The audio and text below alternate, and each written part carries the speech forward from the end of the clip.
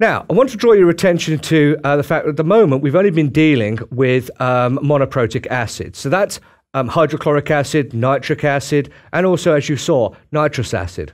But some acids, and this is very important when you're looking at, for example, phosphate buffered saline solutions within medical practice and so forth, is that you can lose more than one proton. And therefore, it's possible to have more than one Ka value for each successive deprotonation reaction. Successive removals become more difficult as the molecule therefore bears a greater charge, and pKa values as a consequence get smaller. So let's have a look at phosphoric acid here. Phosphoric acid, that's H3PO4, when reacting with water, yields oxonium, H3O+, and a phosphate anion, hydrogen phosphate anion.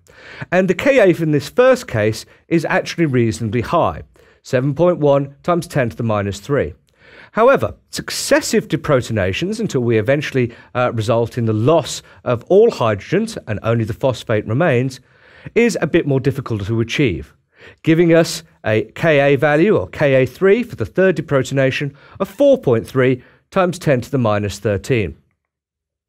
Polyprotic acids are often used in buffer solutions, and certainly when you're looking at trying to mimic a plasma or the natural pH and natural salt concentrations for a given biological system, you would often use phosphates in your buffer.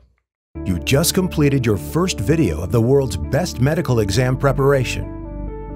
Lecturio brings the knowledge of worldwide leading medical experts and teaching award winners to your PC, tablet, or smartphone. Prepare yourself and check your progress with thousands of quiz questions, customized to USMLE standards. And the very best, you can get in touch with our medical experts personally. Visit Lecturio.com now and continue with the most inspiring medical education around the globe, anytime, anywhere.